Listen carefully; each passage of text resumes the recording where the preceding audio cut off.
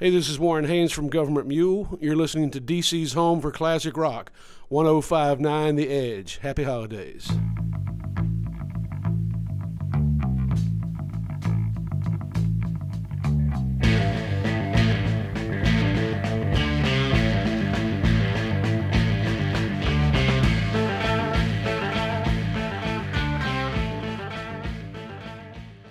You're listening to DC's home for classic rock, 105.9 The Edge. I'm Tom Grooms. With us, Warren Haynes from the legendary Allman Brothers Band, and they just played D.A.R. Constitution Hall. Warren, how's it feel?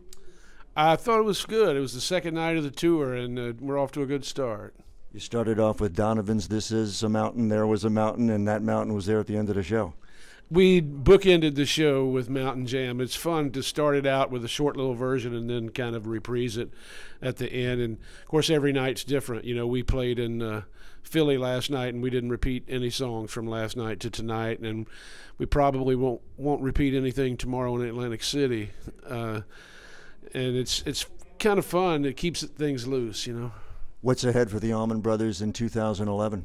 Well, we're going to be back doing some dates again. This year we didn't do a lot, so looking forward to hopefully being back at the Beacon Theater, and we'll see what happens.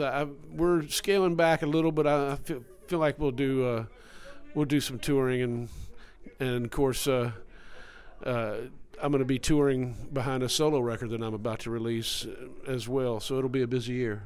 Incredible lineup this year. You want to run it down real quick? As far as Allman Brothers? Well, the band has been consistent for the past 10 years. Myself, Derek Trucks, J-Mo, Butch Trucks, Greg Allman, Mark Quinones, and O'Teal Burbridge, and we've had the luxury of being together since 2001. And of course, there's nothing like keeping a band together, you know. If anybody's looking for the old Allman Brothers recordings or the new stuff, where should they go? Well, you can. As far as ordering online, you know, you can go to Hitting the Note. That's a good place to start.